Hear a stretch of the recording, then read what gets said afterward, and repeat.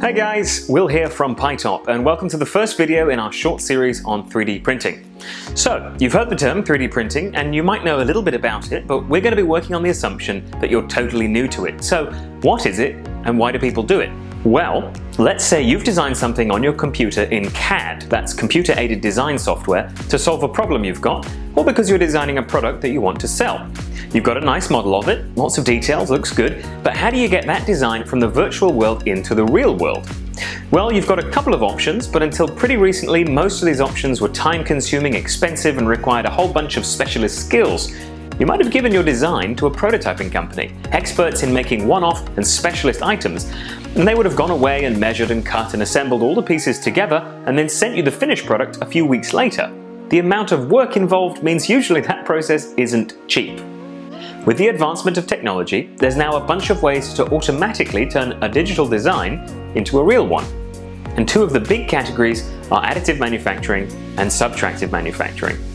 As the name suggests, with subtractive manufacturing, you'll start with a block of raw material like aluminium or aluminum for our friends across the pond, and you'll cut away or subtract material until what you've got left is in the shape of what you want.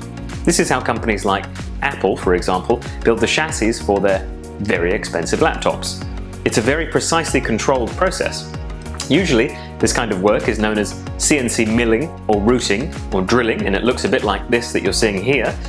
But the incredible precision of modern-day machines means that tools can now be made incredibly complex in precise ways, allowing for something like this 5-axis computer-controlled CNC machine from this Japanese company.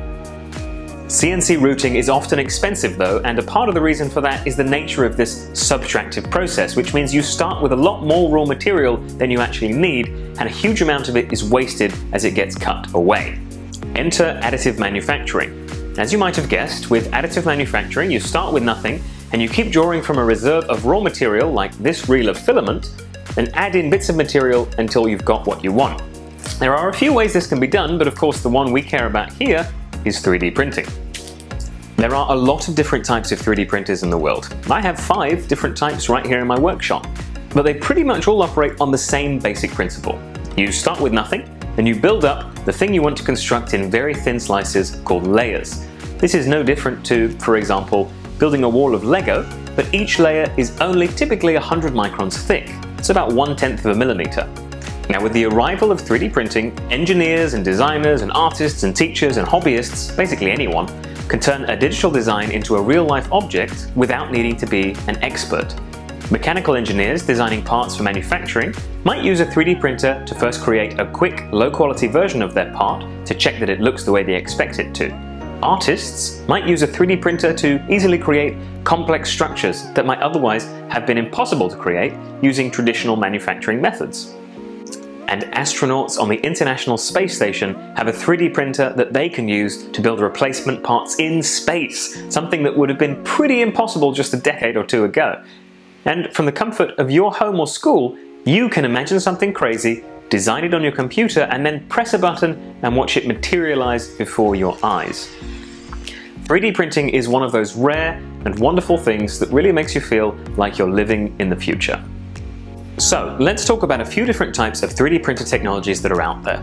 3D printing can be carried out in very different ways, and each variant puts a different weight on speed and quality and cost, and it's outside the scope of this video to cover them all in detail. But the main ones that we're going to cover here are FFF, aka FDM, SLA, DLP, and SLS. Welcome to the exciting world of 3D printer acronyms.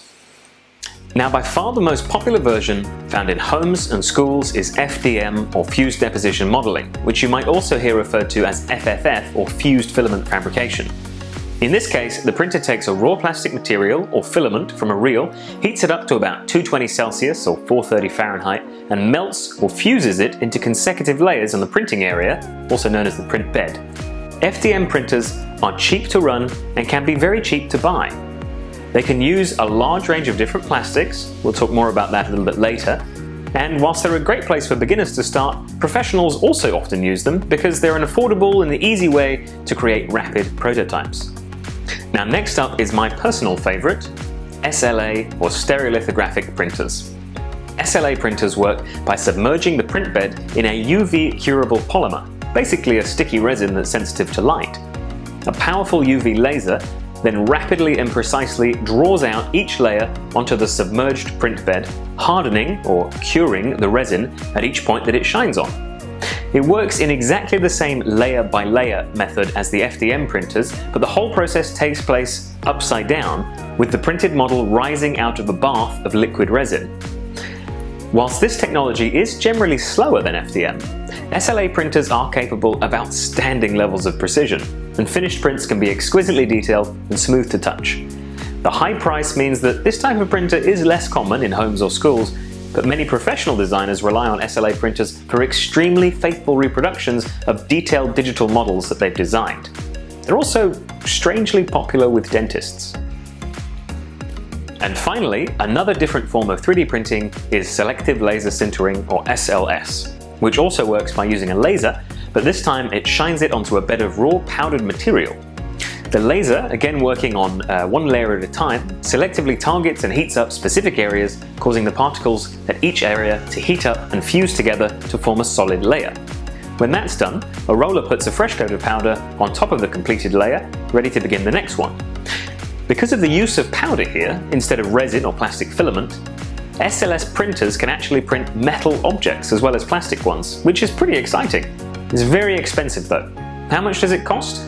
Well, in the US about $800 per pound, so about a £10 part would cost maybe $8,000. Technologies like this allow the 3D printer to be used not only for quickly testing something, but can actually be used to make production grade parts, things that actually get used in the real world. To make car parts, for example. And this technology continues to mature and get cheaper all the time, and it's completely changing the way the manufacturing world operates. But we're getting way ahead of ourselves here, so let's get back to FDM printers and how you can get started at home. So, as I mentioned earlier, all FDM printers use a reel of plastic filament to pull in raw material, melt it, and print it into an object. Now, the plastic in this filament started life in the form of many little plastic pellets or nurdles.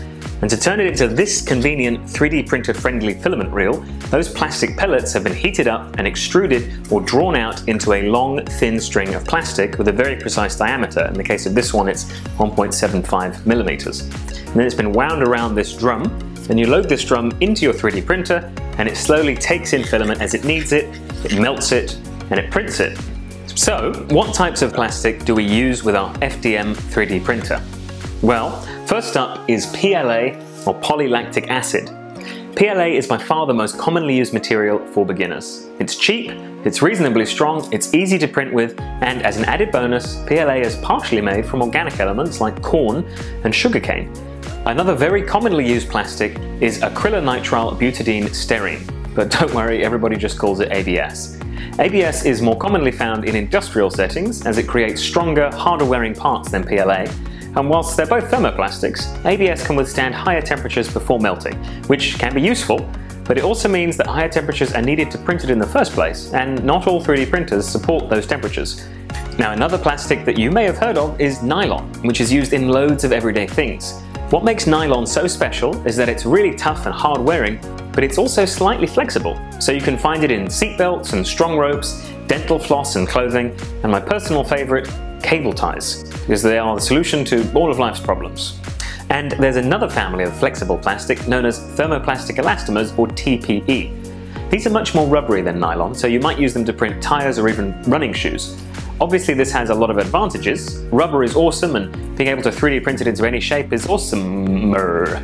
But the downside is that TPE and nylon and PETG can all be a bit trickier to print with than PLA, so you might want to wait until you've got a bit of experience with PLA under your belt before trying out these more advanced materials.